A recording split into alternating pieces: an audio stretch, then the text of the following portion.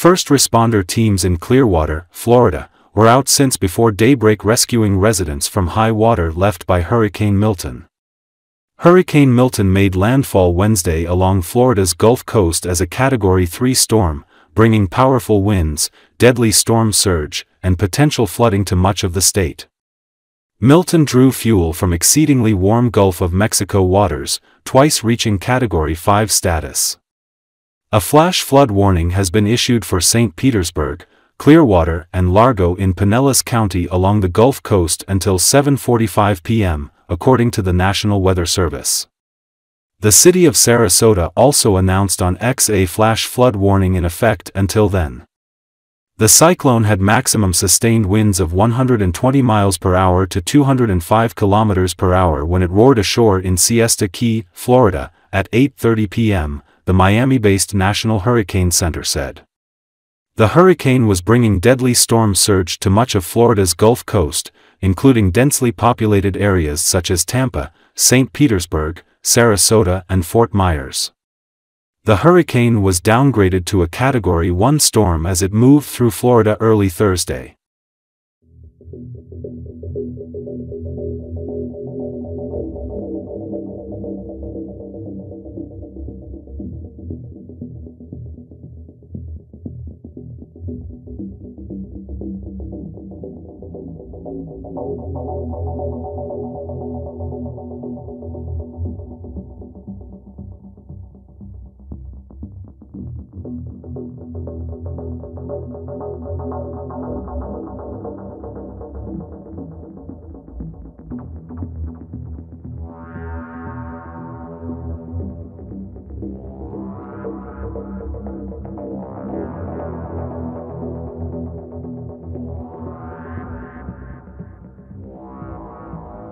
Like nothing, like it's kind of hard, like there's nothing, like no kind of air for us, so it was like getting stuffy in the house for us. I couldn't even sleep for a full 2 hours. I woke up like every 30 minutes.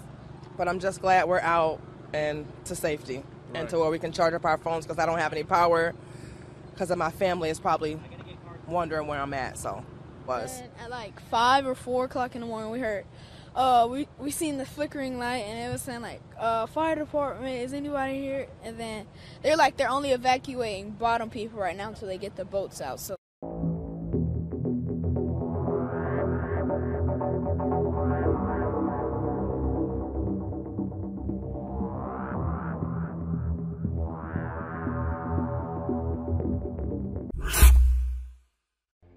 A tornado was seen tearing across a roadway in Florida on Wednesday before Hurricane Milton made landfall. Tornadoes were also spotted in other areas of the state throughout the day.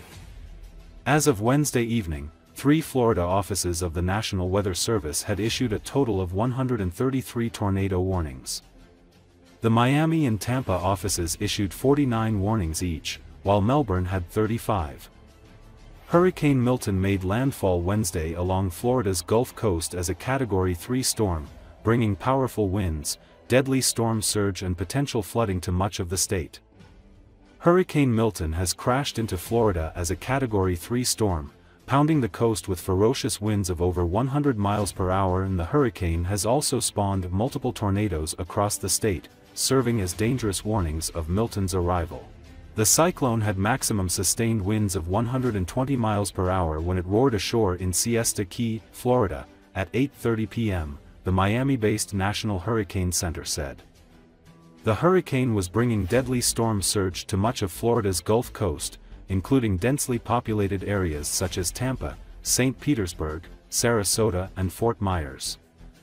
The hurricane was downgraded to a Category 2 storm as it moved through Florida later Wednesday evening. It was expected to remain a hurricane as it crosses the Florida peninsula Thursday before emerging in the Atlantic Ocean.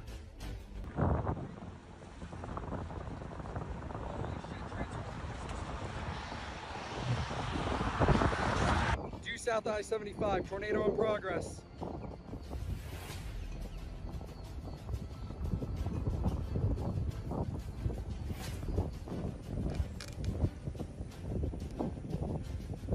Large tornado in progress, west-northwest of the Miccosukee Surface Plaza off I-75. Large tornado in progress.